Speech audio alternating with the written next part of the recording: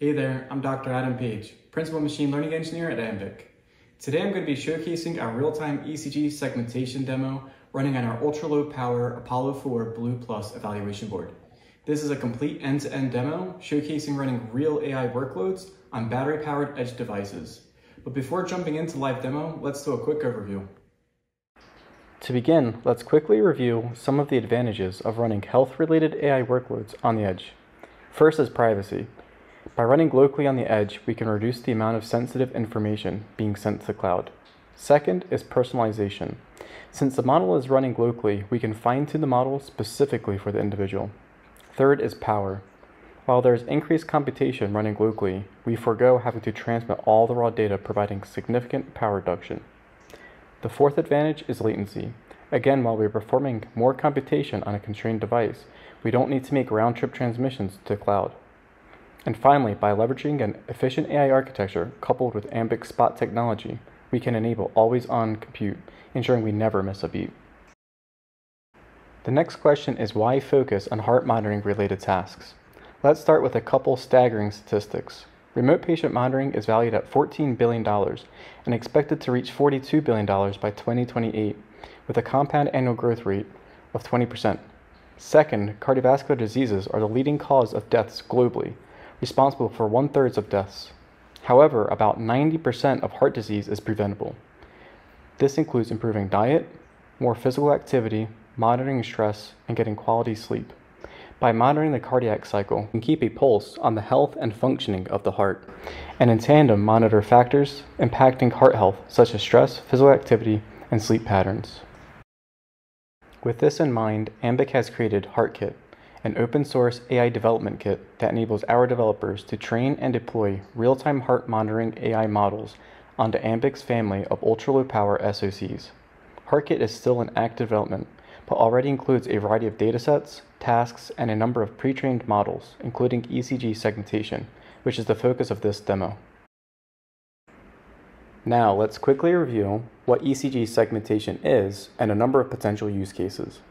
ECG segmentation is the process of delineating an ECG signal into segments, including P-wave, QRS, and T-wave.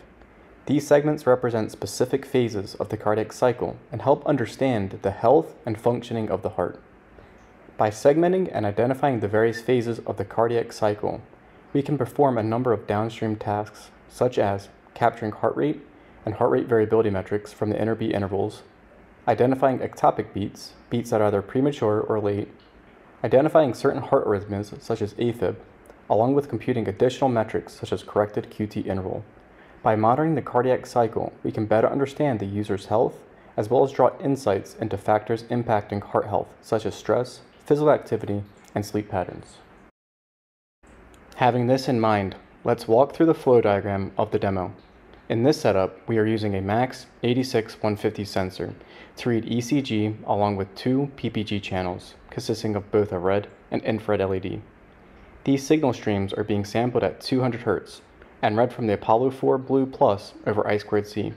For both streams, the signals are pre-processed by applying filters via biquad filters, along with normalization. The ECG signal is then fed into an AI segmentation model that creates a corresponding mask identifying the key cardiac regions such as P-wave, QRS, and T-wave. From the ECG signal and segmentation mask, the beats are identified and used to derive the interbeat intervals. A handful of metrics are then captured from this, including heart rate variability, and quality of signal.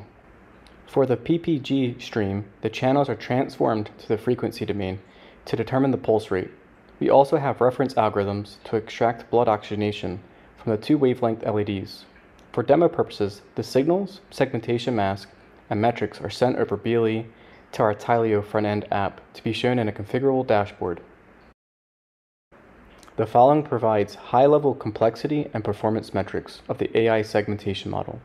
In terms of complexity, the model only requires 7,000 parameters and 2.1 megaflops while achieving an intersection over union score of 87%.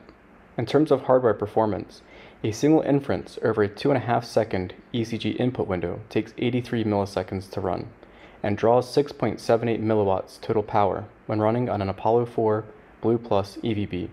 In terms of energy efficiency, the Apollo4 is able to perform almost 2,000 inferences per second per watt. On average, we find the Apollo4 Blue Plus to have 11 times better energy efficiency compared to other Cortex M4 solutions. Now let's jump into the live demo. Here is the complete setup of our ECG segmentation demo. On the right, we have the Apollo4 Blue Plus. In front of it, we have the sensor that's capturing both ECG and PPG. Now, once this is all powered up, we can go ahead and launch our Tyleo app. Okay, and then once we're in here, we can see that there's a device and we can scan and see that this one's currently online. Now that we tap into this is showing a dashboard of various tiles that we've configured to show all the different metrics and data that we're capturing. So we'll go ahead and connect to the device, and this is going to start pouring in real data in real time.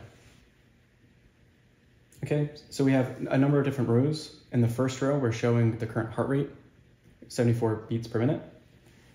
Here we have the live ECG data that's just been pre-processed. You can also see the purple vertical lines. That is showing you the individual beats. So from those individual beats that we've captured, we're then able to calculate the interbeat interval.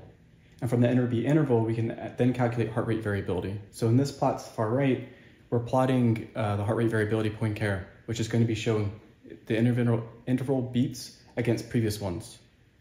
On the second row, we're showing the same thing, the heart rate variability, and looking at the standard deviation. And then we have, this is the actual segmentation. So this is the AI actually running, and it's identifying from the ECG signal above the actual individual P wave, the QRS, the T wave segments. So you can see the corresponding sections with the ECG signal above. It's able to capture the P wave, the QRS, and the T wave, not just simply getting the R peaks. And to the right of this, we kind of show a breakdown in a pie diagram of how much time was in the P wave, how much of it was in the QRS, how much of the T wave. So this gives a breakdown of the time for the various segments. The last row is showing you for the PPG signal. So here we're getting the pulse rate, which should coincide with the heart rate. This is based purely off of the PPG signal.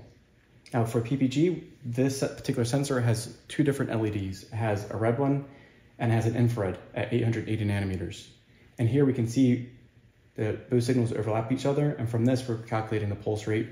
And we're also able to derive the blood oxygen, the SpO2, around like 96. Now, right now, this is showing pre-recorded data, but all of the algorithms and everything's running live. So now what we can do is we can switch this into live mode. So I'm going to pick up the sensor. I'm going to hold the sensors in my hand firmly, but not too tight. And then I'm going to switch this to live. So now that it's in live mode, you can see the difference. You can actually see in real time my particular heart rate, which is around like 60 beats per minute. You can see my ECG signal, which is a bit noisier. But you can still see that it's able to identify the various segments. It's got the P wave, the QRS, the T wave. It's able to capture all of those different sections. This is really quite powerful, as the AI segmentation model enables identifying patterns associated with specific kinds of heart conditions, such as heart attacks and AFib. This concludes our live real-time ECG segmentation demo. If you want to learn more or get started leveraging Ambiq's heartKIT or one of our other AI development kits, please check out the links in the description below. Please be sure to also like this video and star Ambiq's heartKIT GitHub page. Thank you.